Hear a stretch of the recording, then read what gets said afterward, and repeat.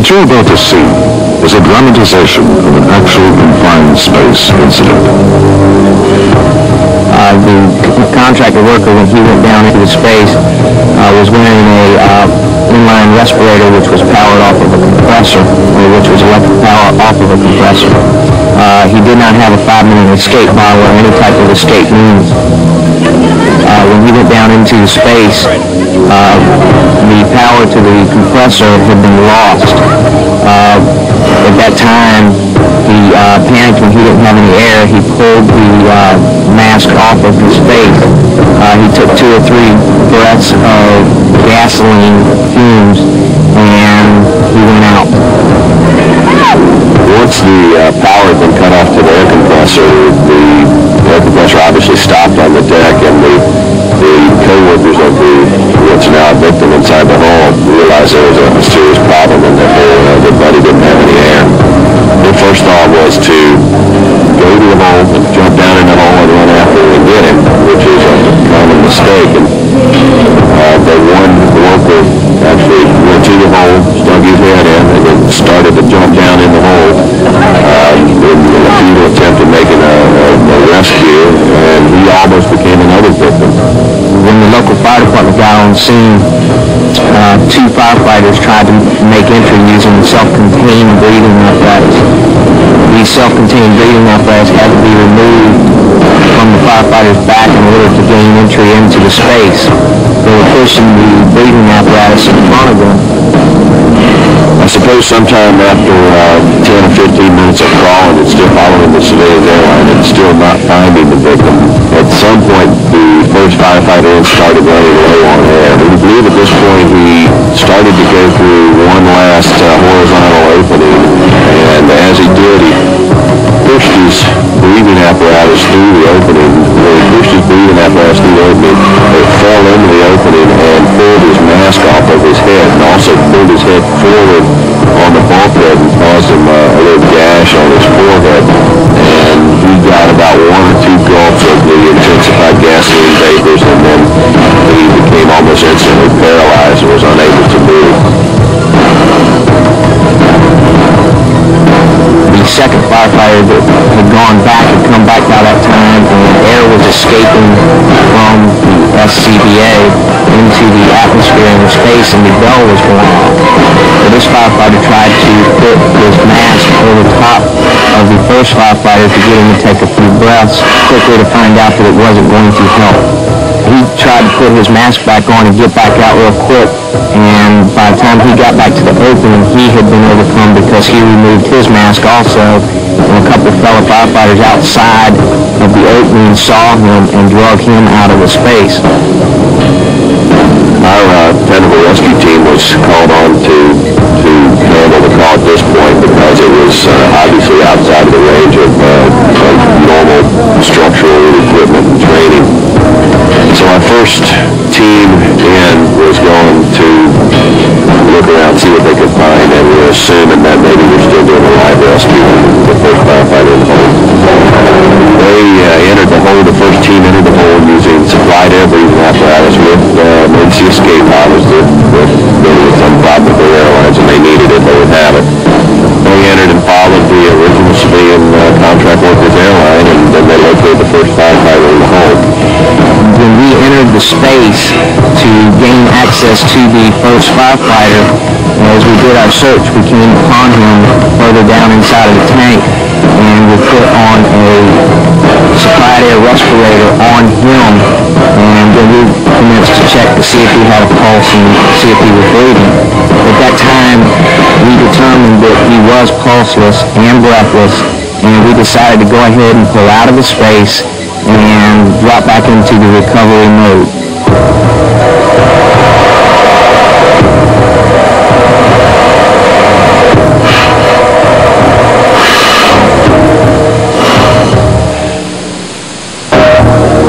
Every year, more than 1.6 million workers enter spaces like storage tanks, process vessels, pits, vats, boilers, sewers, and pipelines. They go in these spaces to clean, repair, inspect, and maintain them. And every year, as many as 63 workers die in confined spaces. They are asphyxiated, burned, electrocuted, drowned, crushed, and ground up in machinery. Even more alarming is the fact that up to 60% of those who die are would-be rescuers. In some cases, as many as 4 people have died while trying to rescue a single victim. Who are these would-be rescuers? Without question, they're brave and compassionate. But sadly, many are also unintentional suicides. Not only do they fail to rescue the victim, but too often they end up becoming victims themselves. This program will show you how a well-planned rescue program can make your workplace safer for permit space workers and rescuers.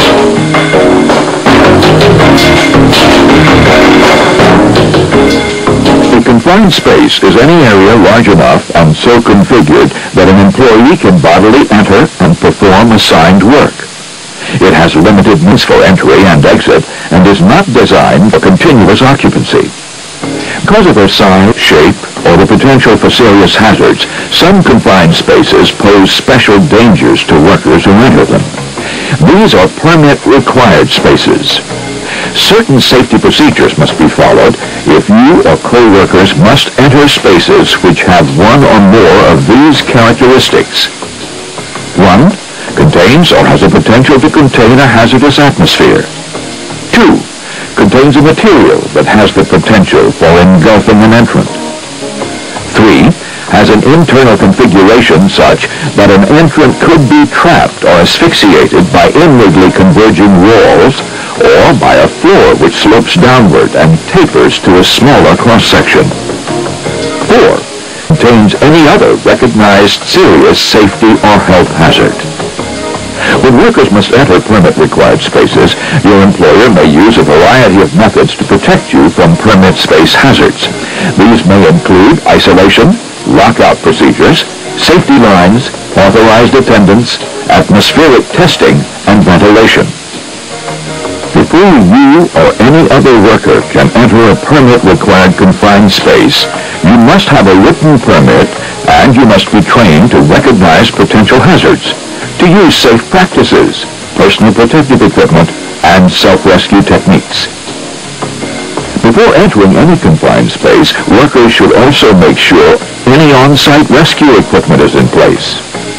This may include a retrieval line attached to a body harness, as well as hoisting equipment if vertical exit may be required. The entry permit names the rescue service to be called, whether it's an in-plant team or off-site.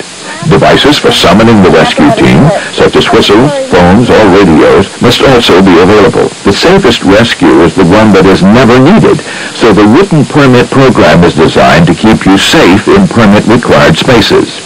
Should an incident become an accident and self-rescue is impossible, it's time to call in the rescue team.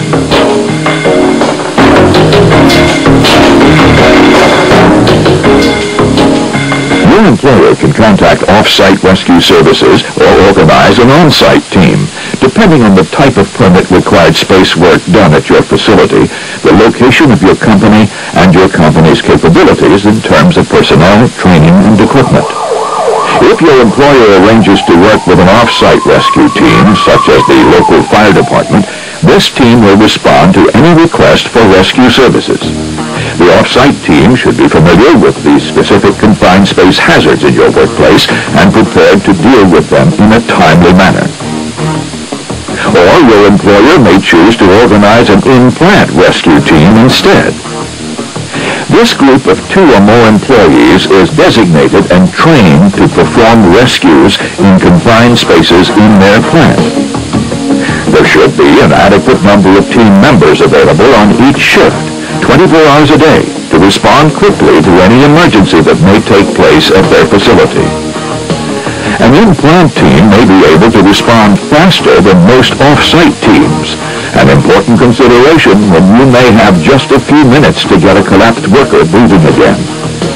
An on-site team also may be more familiar with the specific hazards in your workplace, and they may know and work well with co-workers who are involved in the rescue. Almost anyone who is physically fit and has good endurance can try out for their company's in-plant rescue team. worker, supervisor, manager, male or female. Other important qualifications are enthusiasm and the willingness to learn. Above all, you must be a team player.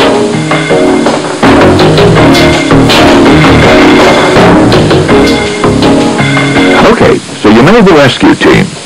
Before you start jumping into confined spaces and pulling people out, you can expect intensive and ongoing training. Your initial training will include how to perform rescue techniques geared to the confined spaces in your workplace, how to use any personal protective equipment, including respirators, you would need during these rescues, how to recognize confined space hazards, how to communicate in a confined space, how and when to perform self-rescue procedures in a confined space. Team members will maintain current certification in basic first aid and cardiopulmonary resuscitation or CPR skills. The team behind us, as you can see, is practicing utilizing a phased right-of-way to simulate a vessel. We have a victim at the bottom of the vessel. You see that we have easy access to both the victim, the simulated victim, and the SIP in the event of a problem. We provide at least one instructor for every 6 students that we have in the class, which also helps attain a certain safe margin. At the present time, the team is simulating using the ladder cage as a shaft, much like you would find in a vessel in industrial complexes. They're bringing the victim from the base of this shaft to the top level, which will simulate the top of the vessel. This is a perfect example of the safety afforded by using phased ladderways.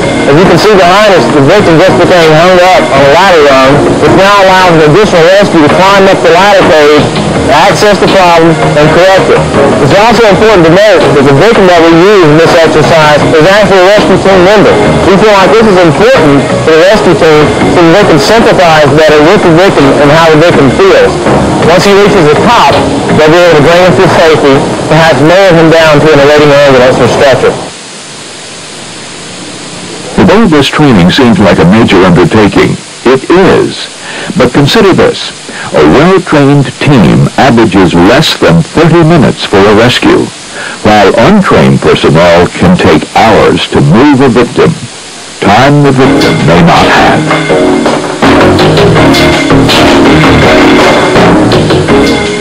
The cornerstones of any rescue training is learning to recognize confined space hazards and how to deal with them. Atmospheric hazards cause 90% of confined space fatalities. Atmospheres can be flammable, toxic, or oxygen deficient. They also can irritate the eyes and lungs, which can delay or impair escape from the space. Hazardous atmospheres can be created when workers use materials such as cleaning solvents inside or directly outside a confined space. Sanding, scraping, and loosening scale can stir up toxic or flammable substances. During training, you will learn how to recognize potentially hazardous atmospheres by using atmospheric testing and monitoring equipment. Other hazards are caused by the limited area of a confined space, including the danger of being engulfed in liquids or finely divided solids, caught in moving machinery, electrocuted, injured by a fall, or overcome by heat exhaustion. In addition, workers and rescuers have become wedged in a narrow portion of a space, like a chute, and suffocated because they couldn't move their chests enough to breathe. And of course, the difficulty of getting into and out of a confined space can make rescue even tougher.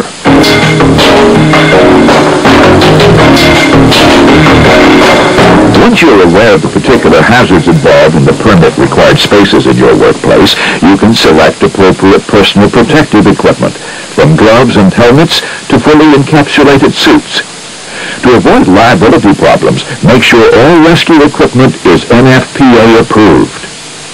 The safest respirators for most permit space entries are self-contained breathing apparatuses, also known as SCBAs, or supplied air respirators known as SARs.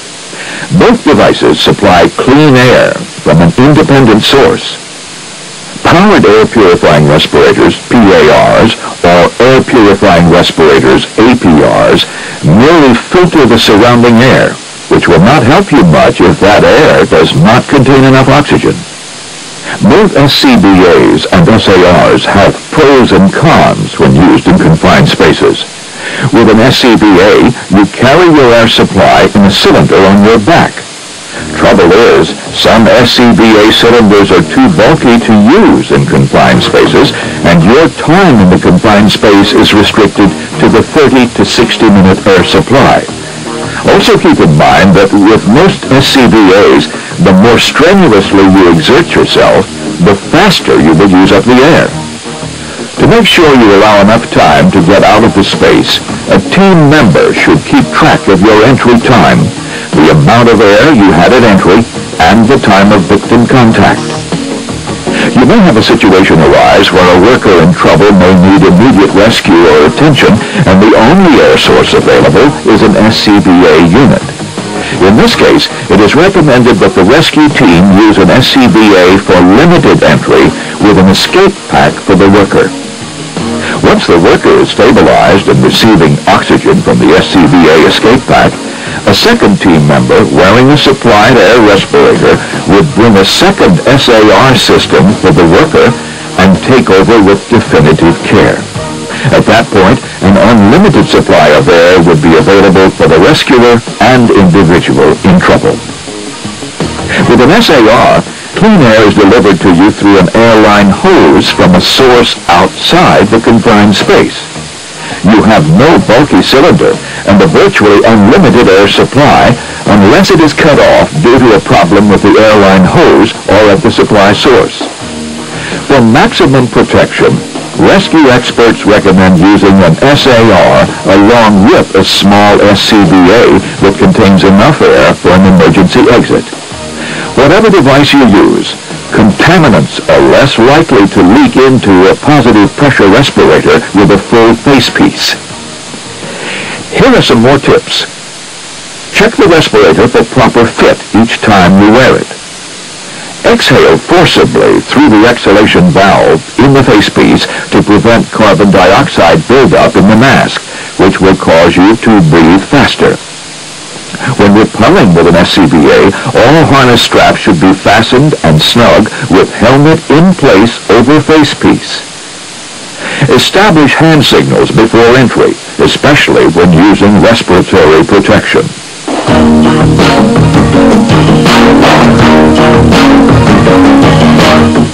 In Part 2 of Confined Space Rescue, we will take a closer look at technical rescue.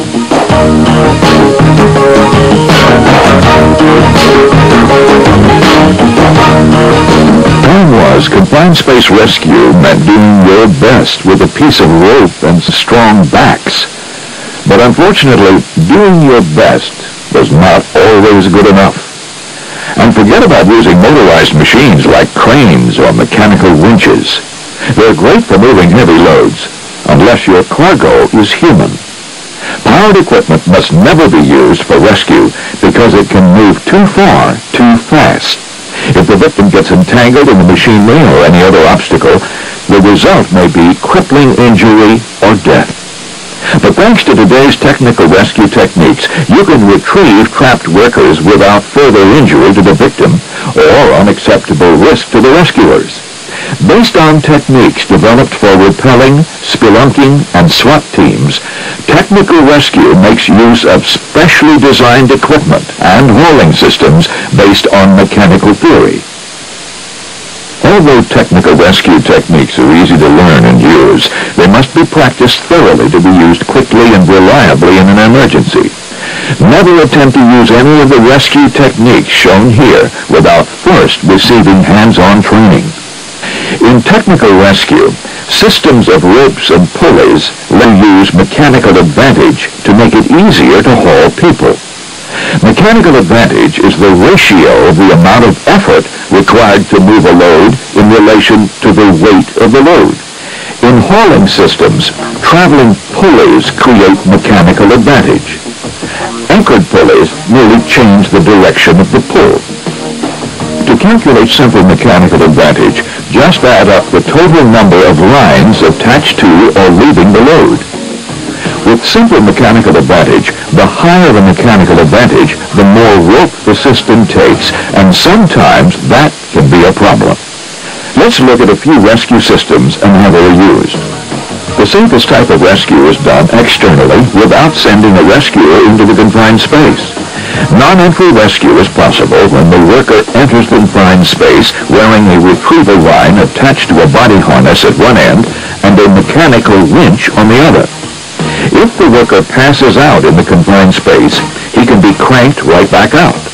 Crank operators must be careful to stop the instant they sense any extra pressure on the line that indicates the victim may have become entangled in a ladder or other obstacle. Cranking an entangled victim can quickly cause injury. Yet in most cases, internal rescue is necessary because the confined space contains obstacles that prevent the team from lifting the victim straight up and out of the space.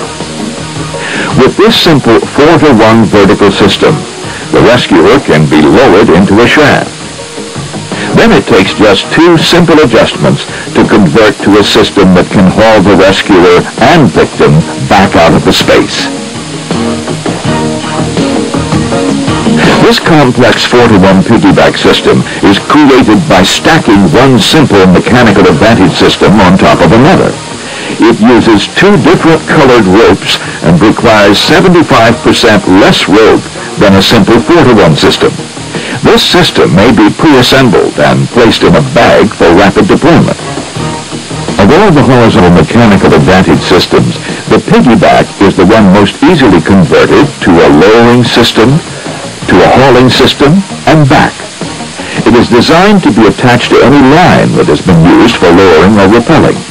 So if a rescuer is being lowered on a line and needs to be brought back up in a hurry, the piggyback system can be converted to a hauling system using the existing main line in a matter of seconds. This hauling system, aptly named the inchworm, is designed to enable a single rescuer to drag the victim horizontally along the inside of a pipe. The rescuer can also inch his way around obstacles by using this short 4-to-1 system, which is attached to a fixed line.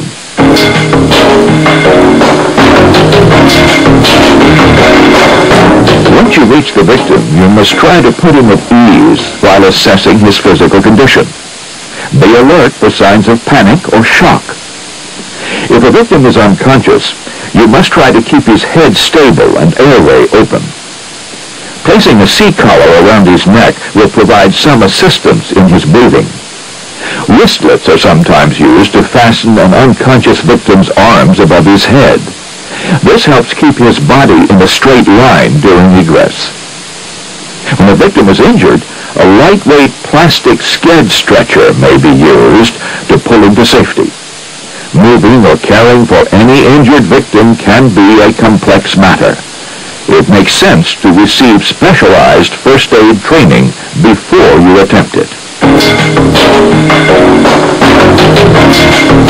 Now for a word about rope. You can't give too much attention to this important tool.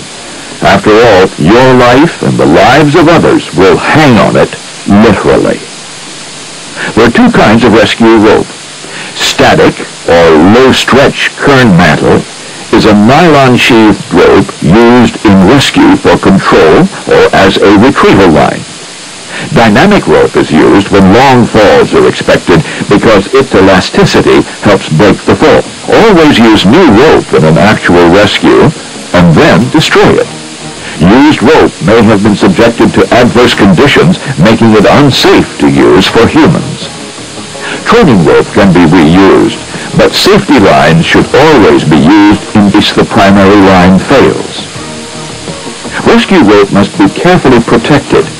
It can be damaged by exposure to direct sunlight, acid, dirt, and grit, and high temperatures. Do not walk or stand on rope or smoke near it. Inspect rope carefully after use by feeling and looking for damage as you run it through your bare hands. When in doubt, cut it up and throw it out. As As important as the rope you use is what you do with it. For example, tying knots can make it less efficient. So choose knots which avoid acute bends. It is also important to provide additional safety to rescue knots by tying an overhand knot with any loose ends. This will prevent the main knot from slipping. Once you're familiar with rescue rope and knot tying, you need to know how to select anchor points for a rigging system. Steel beams are the strongest anchors. Other good anchors can include concrete structural columns, window washer eye bolts, and large machinery supports.